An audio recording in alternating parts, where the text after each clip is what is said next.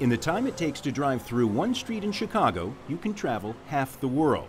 Welcome to Devon Avenue, the road locals call the most diverse street in America. New immigrants to the U.S. come here to the northern boundary of Chicago to find inexpensive housing, acceptance, and the comforts of the old country. Global village type, like Indian style, look like India.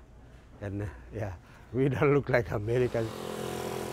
On a short ride, you can have a bagel breakfast in a Jewish deli, a taco lunch, Afghan-style green tea, and a curry dinner. I think America, there was thinking about like the melting pot. It's just more like a salad bowl, People are keeping their identities, their heritage, their culture intact while being part of the larger American experience. The streets are a united nations of ethnicities with the mingled aromas of the world's kitchens and its accents. All kind of languages, either Arabic, Assyrian, Hindi language, Tamil, the southern part.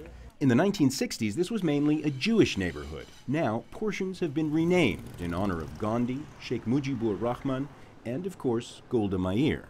Wave after wave of immigrants have enriched Devon Avenue. In a short ride, you can roll through Little Pakistan, Little India, Little Arabia, and Little Israel, all one right after the other, just like on a map. India's Patel family has done well here, just a short drive from the Baghdad barbershop and the Athens beauty salon. In Asia, Pakistanis and Indians bicker, but not here, locals say. I think it's the American way of life. People come here, we understand like how America is about tolerance and acceptance. I think those conflicts were, I'm not saying they went away, but they were somehow put on the back burner. In other words, the residents of Devon Avenue may bring their culture to America, but they leave the old animosities in the rear view.